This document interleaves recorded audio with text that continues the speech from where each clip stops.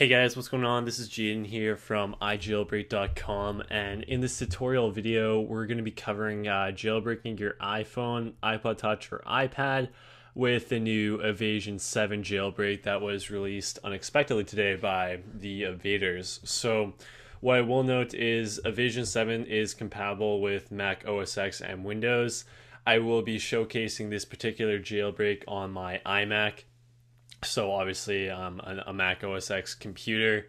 The process is pretty much exactly the same on Windows though, and I will be giving a few notes here and there where things will be a little bit different on Windows, but you can follow along with this on Mac and still be jailbreaking your device from a Windows computer, no problem at all. So in the video description below, I have included a link to this tutorial that you're seeing on screen. Here you can see the compatibility with all the devices. To make it simple though, if your device can run iOS 7, then it is compatible with this jailbreak. So before you even start this jailbreak though, and you have a compatible device, there is two things I want to say that you need to do to prepare your device for the jailbreak. The first is that you must be running a version of iOS 7 that has been either updated to or restored to from iTunes.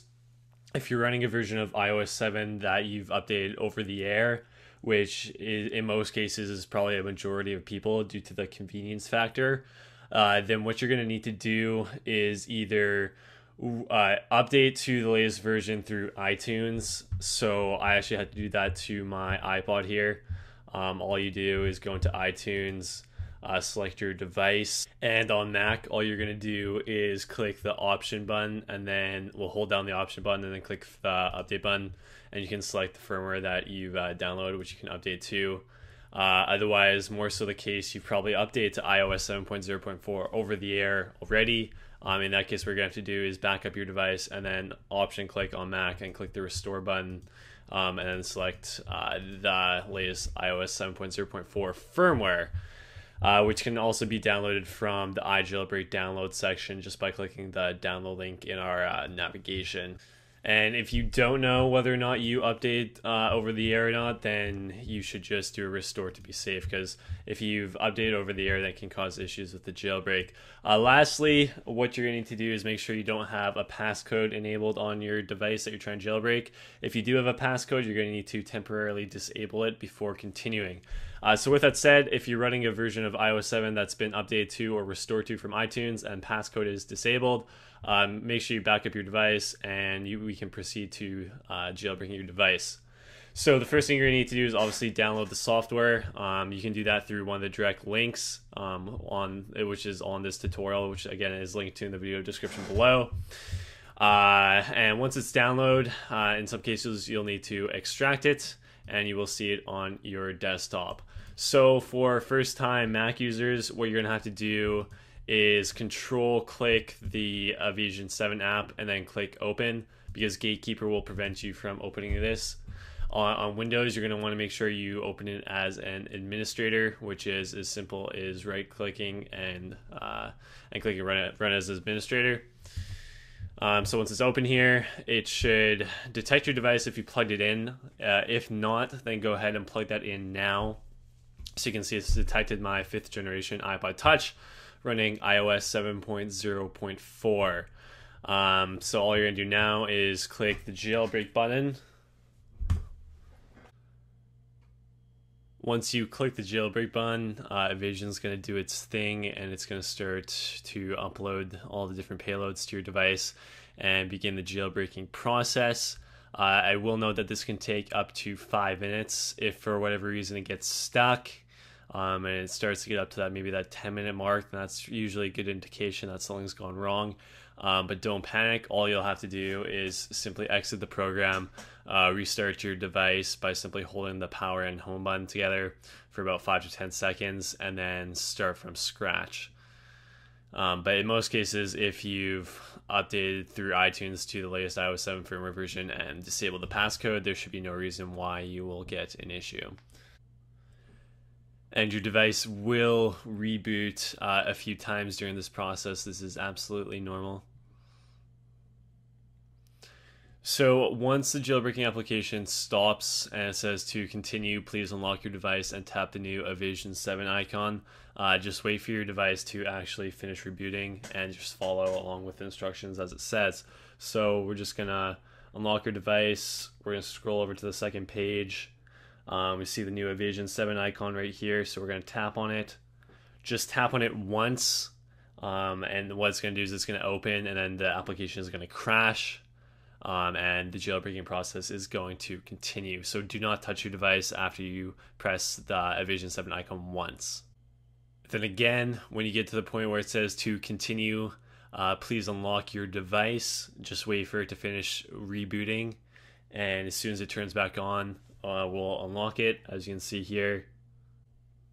So as soon as you unlock it the first time, it's going to appear like you messed up unlocking it, but it actually did work. So as long as you swipe left to right, the jailbreak will finish and you should be presented with a done signifier on screen. So what we can do is go ahead and exit Evasi0n now. So you can see on screen when you're presented with the done signifier and you exit Evasi0n, and your device turns back on automatically, or you turn it on, there will be one more step where Evasi0n is running on your device, and it's going to be a white screen with the Evasi0n icon, and it's going to be still finalizing the jailbreak. So just wait till that's finished.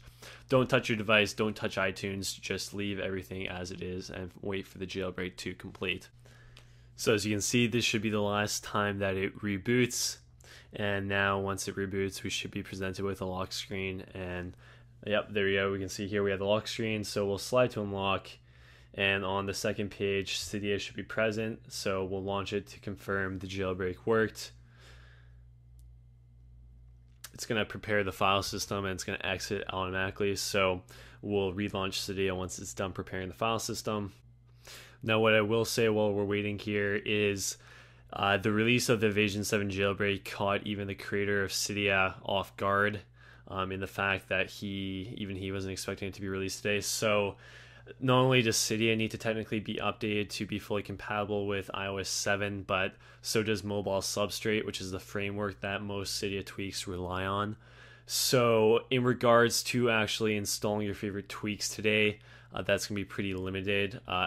Once Mobile Substrate gets updated and Cydia gets updated and developers kind of start catching on with the release of this jailbreak, things will be returned to normal within a couple of weeks. But over the next week or two, there is going to be a lot of issues with Cydia tweaks not being compatible. Now, you can stay updated with this by going to iJailbreak.com. Right now, we currently have a post up that's about the list of the most common iOS 7 jailbreak tweaks that are compatible now. So you can feel free to contribute to that list and kind of see which tweaks are compatible, which tweaks aren't working, which tweaks are semi-compatible. But anyways, if you turn your attention back to the iPod here, so we're presented with Who Are We screen. I always do developer, so I can see everything. And you can see here that Cydia is loading up, and we've had success. So if you experience any issues, definitely let us know in the comment section below, and we'll try our best to help you out.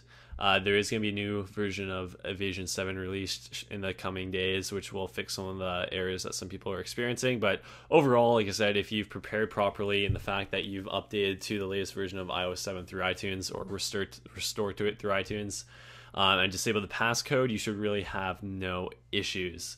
So that's it for this video, guys. I will catch you next time. Peace.